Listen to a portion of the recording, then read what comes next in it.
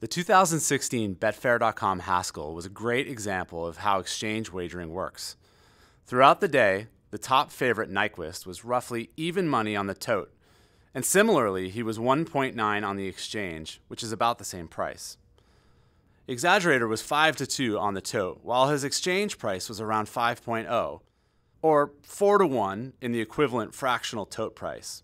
To keep things simple, for the rest of this example, I'll just refer to exchange odds as their equivalent fractional tote odds. Right here, it's the Betfair.com Haskell live on TVG. And they're off! So despite the value, because on the exchange you can bet what we call in-play or in-running during the race, knowing that Exaggerator likes to drop and run from the back, the savvy exchange bettors waited until the first turn when his price moved up to just over 9-2.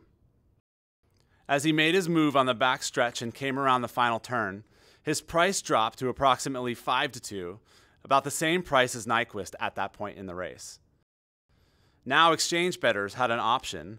They could either trade out of their position at Exaggerator and lock in a profit of 5-2 on their bet, or, as we all know, they could have waited until the end of the race.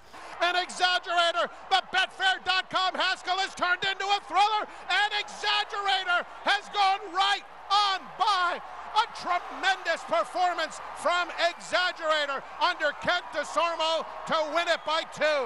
And got their price at 9-2. In the end, it was a great day of racing at Monmouth Park and a great example of how the exchange has brought new innovation to the sport, plus choice and value to horse players in New Jersey.